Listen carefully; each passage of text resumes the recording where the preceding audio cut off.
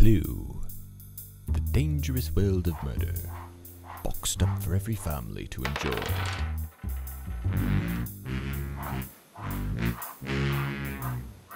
Anyone can learn a valuable lesson from this popular game, primarily concerning the who's, where's, and how's of crime.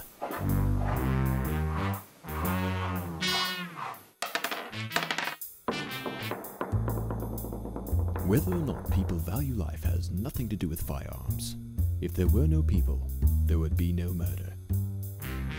Why do most murders happen in cities with the most restricted gun laws? Coincidence? I think not. Those who don't mind murder don't mind owning an illegal firearm.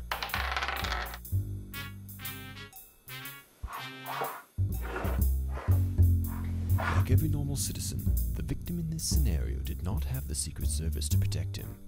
Trading his fortune for a concealed weapons permit would have been a bargain. You may notice no assault rifles among the murder weapons. They aren't necessary to kill someone. And now for the final question. If you take away the revolver card, can you still play the game?